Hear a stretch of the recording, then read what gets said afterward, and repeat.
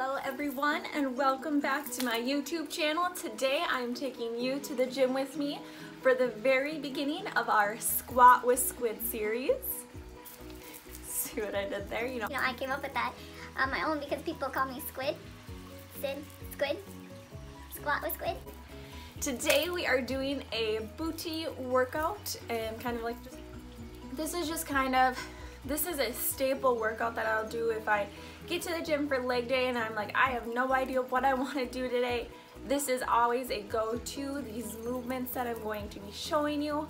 Some of the exercises will be supersetted, and so what that means is that you'll do one set of what you'll do one set of one exercise and then go straight into your set of the next exercise, and then you will take a pause, a break, some water, take a cool down for like 30 seconds, and then you'll go in and then you'll do that next set, go straight into the other set of the other exercise, and I'll explain it more as we go through the video so that you'll understand better what a superset is if you are new to working out.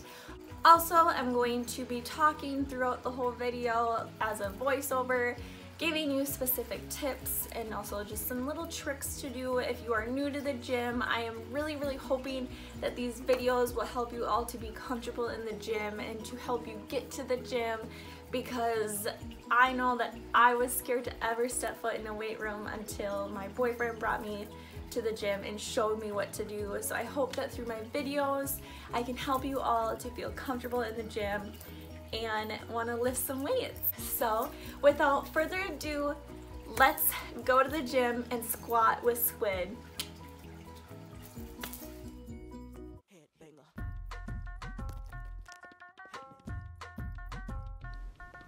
To kick off my booty workout, I always start with some glute activation exercises. This is personally one of my favorites. So you just want to find a cable and an ankle strap, and then make sure you're squeezing at the top to fully activate your glute muscle. I'm activating my glute here with 12 reps on each leg 3 times. Moving into the actual workout, I'm beginning with Sumo Squats. I'm doing 10 reps, 4 sets. I'm making sure that I'm sitting low at a 90-degree angle or even lower. I'm also making sure that I'm sitting back into my squat so that my knees are not going over my toes. I don't want to cause any injuries here. Today was a heavier day for me, so I'm sticking with the low reps, but also really focusing on my mind to muscle activation, I guess you can call it here. It's a real thing, focusing on your muscles that you are working. So then we are supersetting our 10 sumo squats with 20 jump squats. So right after you do your sumo squats, rack your weight, and then we will do 20 jump squats, and this will be done 4 times. Now we're gonna superset. We're gonna superset Sydney's workout. This is Sydney's workout. 101.3 KDW Sydney. Next, we are moving into 10 reps of 4 sets of hip thrusts. I'm really making sure that I'm squeezing at the top of each rep here. You really want to activate those glutes during this exercise to really ensure that you are getting what you need from it.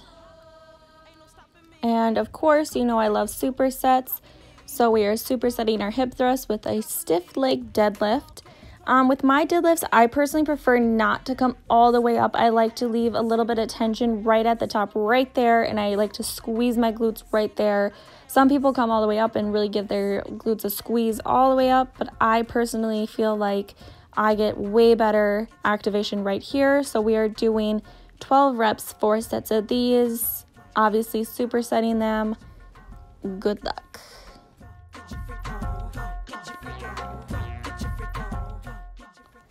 This one is not going to be a superset. We are doing squat pulses. So we'll squat down, do a couple pulses, and then come back up. Once again, with these, I don't like to squeeze at the top. I like to leave just a little bit of tension there and squeeze right there and feel the tension there. We're doing 12 reps, 4 sets of these.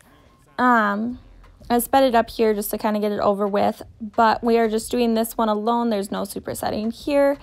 And then once you have finished your 4 sets of those, we'll move into kettlebell swings. We are doing, once again, 12 reps, 4 sets, or if you want to even grab a lower weight, do 15 reps for 4 sets.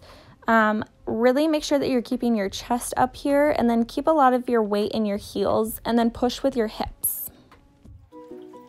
Alrighty, I hope you all enjoyed your very first Squat with Squid workout. There will definitely be more to come, also more upper body workouts, some HIIT workouts, some ab workouts that I'm all just gonna intertwine. My very OCD organized self has every video planned out till December, so you can be expecting lots of workout videos. There will be some clothing hauls, you know, just stick around and you'll see, you know, hang around. So I've now gotten ready for the day. I still have my gym clothes on, so I'm going to get dressed now. I did my makeup, put a lot of dry shampoo in my hair, and I have my favorite green smoothie that I am sipping on that I have been obsessed with lately. Seriously, all it is I think I have like 2 cups of spinach in there, ground flaxseed, chia seeds, and my favorite vanilla protein powder, which I will link below in the description for you all. But yes, I hope you all have a beautiful, wonderful rest of your day. Thank you so much for coming to my channel and watching my videos and supporting me. If you liked what you saw today or any other day, be sure to subscribe, give it a nice thumbs up, and also, I don't even know if I'm pointing in the right direction right now. turn your post notifications on so that you can be notified when I'm posting, so that you never miss any videos that I'm posting. That you never miss anything and you are always here. I'll just leave you guys with, have a wonderful rest of your day and do something that empowers you today. Bye!